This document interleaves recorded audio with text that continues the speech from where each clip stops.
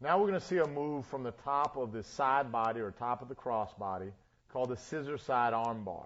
We call this move the scissor side armbar because you scissor your legs toward your opponent's head. So it's a scissor side armbar from side body position.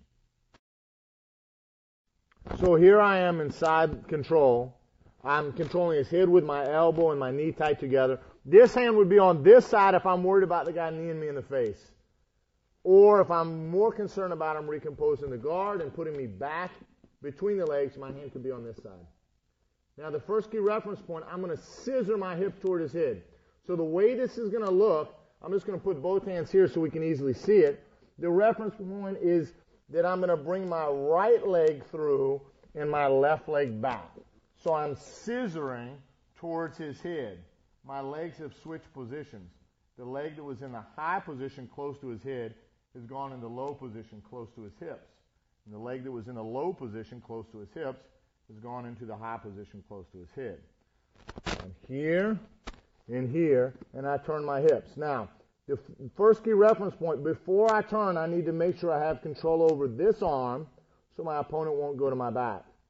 So I'm going to bring my elbow inside the crook of his arm and with 5 digits control his bicep. My elbow is planted on the ground. My next key reference point, I'm going to slide my low leg, the low leg closest to his hip, up his body and knock his arm out as I scissor my hips. So I've scissored my hips toward his head, and now I've isolated his arm. There's no way for the guy to get this arm back inside and on the floor. My next key reference point, I control this arm with my armpit. So I'm kind of grabbing with my back muscles and my armpit here. I'm going to use a C-clamp grip and control the bone of his arm. So I'm controlling this arm with my 5-digit grip, my elbow's on the ground. The other arm I'm controlling with that C-clamp grip right at the bone of the elbow. Now I need to pass my leg over his head to finish this armbar. So especially if you have longer legs, you're going to want to scoot your hips a little bit. I'm going to push off this foot and move my hips down towards his hips. Now my next key reference point, I make a small scissor of my legs and I pass my other leg over his head. From here, the next key reference point, I want to control his head. So I walk heel, toe, heel, toe, heel, toe until my heel is underneath his neck here. My shin bone wants to be straight up and down for my next key reference point. From this position, my next key reference point, I'm going to bring my left elbow back. So I'm kind of squeezing his arm using my back muscles. Now, it's almost going to feel like you can make your opponent tap from this position. But obviously, I know if he's a much stronger guy, if I was a much weaker guy, that alone wouldn't be sufficient to make a proper armbar. So now, with his arm, I've got this good pressure on his arm. I'm going to add leverage. I add the leverage by driving my hips forward towards his elbow and leaning my shoulders slightly back. My weight is on his hips. And notice I've kept my weight on him. So now I drive my hips forward and lean back with my shoulders to make him submit and tap from the armbar.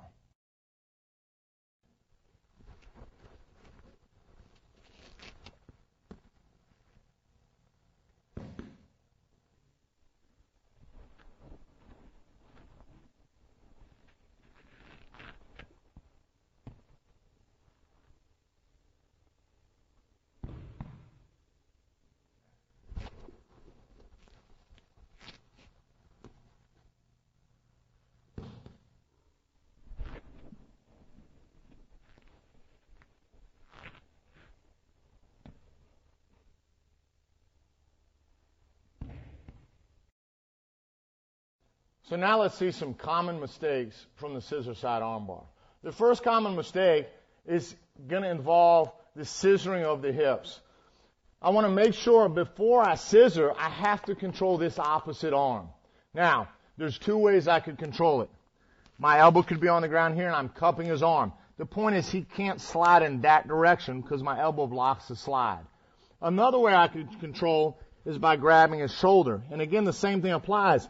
If he tries to slide down the mat, my arm catches him from moving. Now, a common mistake here would be to turn and scissor without controlling this arm. And notice he can go right to my back from that position and attack my neck. So to ensure that this doesn't happen, before you scissor your hips, you can control this arm. The next common mistake is scissoring and not getting the arm out. So sometimes people just scissor here, and notice I don't have his arm in an extended position. So to prevent that from happening, I slide my knee right along his body. It's just sliding up underneath his armpit, and it's going to knock this arm out. So I'm here as I scissor my hips, I slide and I knock the arm out. The next common mistake would be not to make a deep scissor. A lot of people kind of do something like this. You know, it's not a very good scissor position. With my leg down, the guy could roll me in this direction. So the next mistake here would be scissoring and not moving this arm away from his body. So maybe I'm here and I do this and I just kind of scissor my hips and turn, and notice his arm's not in a position to armbar. If I try to grab his arm and pull it up, he can engage his back muscles. There's no way I'm going to get his arm up to a position I could armbar him. So I want to make sure when I scissor my hips, my leg literally slides right up his body and knocks this out. This right leg, my low leg, slides as I scissor and knocks his arm out. So I want to make sure here that I scissor, bring my knee almost underneath his shoulder to isolate this arm in this position. The next common mistake would be to make a shallow scissor, do something like this. And now I can't pass this leg over his head. So make sure when you scissor, you bring the low leg all the way to the high position and the high leg all the way back. Now, another common mistake is to put this knee down. And if the guy starts to teeter-totter from this position, I'm going to get tossed. So I want to make sure my foot's flat and my knee's in the air. Now if he goes to teeter-totter, I have a good base right here to keep him from reversing that position. The next common mistake here would be trying to pass this leg over the head with kind of a short step. I need to re-scissor. So I scissor a little bit here as I pass my leg over. Now, if I'm too far underneath his shoulder, I'm not going to be able to get the scissor to work. So what I want to make sure I do is move a little bit towards his hips, especially if you have longer legs. So I push off this leg and I move back towards his hip. This allows this leg to easily pass. If I stay way up here, there's no way for me to pass my leg. So I want to move down in this position. And again, the next mistake would be just throwing this leg over without scissoring this leg. I want to make a small scissor, pass my leg over here. Makes it very easy. Okay, now another common mistake would be to lift up here as you scissor. And notice here, he could start to make me face his legs where he could kick or recompose the guard or whatever. So as I scissor, to prevent that, I want to make sure that I keep my weight on his hips as I pass my leg over. I'm controlling here. I scissor my legs. I keep my weight pressed on his hips. I'm kind of on the outside ball of that foot, on the pinky side, pressing in towards his hips. Okay, now the next mistake is going to involve this leg. If this leg's out on the mat, he can just bring his head out of the move. So as I'm controlling his arm, I want to make sure I walk heel, toe, heel, toe, heel, toe, and I put my heel directly underneath his neck. This brings us to the next mistake. A lot of people do this move like this, kind of put this underneath his neck, and I lose the position to drive my hips.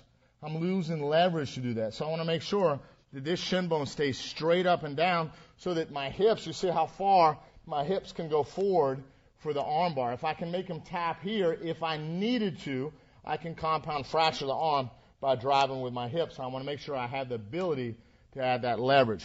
So I'm here and here. Another common mistake here would be to wrap the arm rather than hold the elbow. If you wrap the arm, my own elbow starts to block my leg from going over his neck. It's kind of hard to get this position.